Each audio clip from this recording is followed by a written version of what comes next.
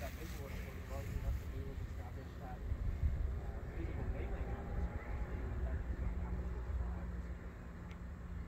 Okay, well, I would love to look over that paperwork. What I'm saying is whether it's accepted or not, I will not participate in the corruption of selective enforcement. I will not open myself up to fraud, especially when I have tried to civilly engage these people and they constantly bring people down to help, and yet the fruits of their actions is harm.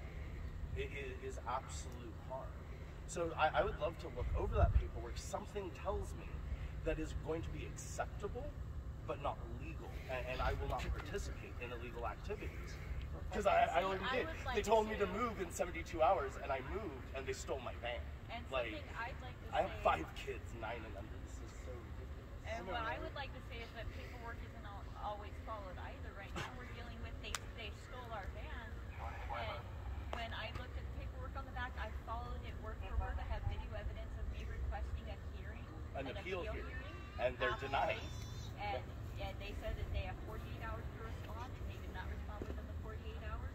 So we called and we tried to report our van stolen because, again, they did not have sufficient proof They that have they took it legal. legally. But they don't care because They we're don't homeless. care, so now they said, We can't well, afford an can't, attorney, we're not so going to do it. whatever. So now we're trying to wait for another call back from a deputy that may or may not be able to do anything because, again, they don't care. Even though I went word for word on that paperwork, and if we did something against paperwork, that would contact fraud, and we would lose everything. And here they are, they can do it all they want.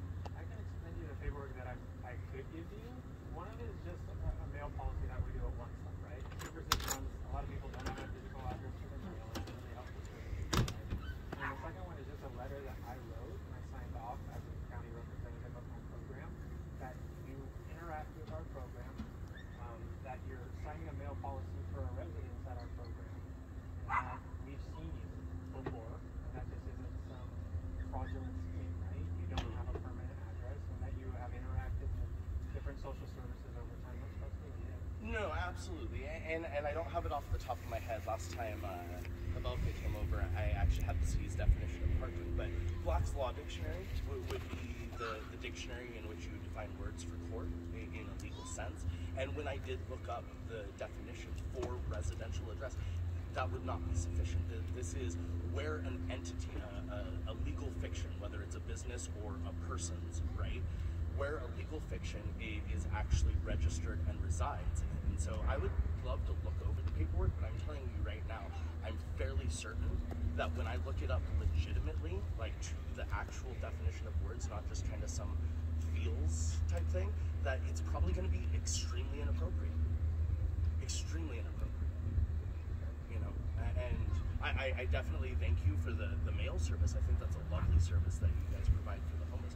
But yeah, trying to state that somewhere is a residence when you're not sleeping there, you're not taking showers there, you're not cooking there, you know, when you don't have a place to lay your head, it would, in my mind, be a false claim. And again, I would be more than willing to look that up. Quick, Absolutely. Are you guys advised by legal people which you could say to the public? Oh, Because you're giving us legal that's a advice. good question. Minimum legal advice should be a lawyer. Hands down. Okay? Just be clear on that. I'm not Legal giving advice. legal advice. I'm giving advice from how to get a mailing policy. True. You're giving advice pertains to a legal matter. They're going If they want to make it a legal matter, that's fine. I'm just trying to get them signed for a one-stop policy. I'm just making it clear as day to everyone, because when we say words, they have value and weight, right? Like gold. Is it real gold or is it fake gold? Fool's gold, okay? So I'm doing this clear in the line that if you're going to say something, and then advise it to your legal team, then everyone has a legal team.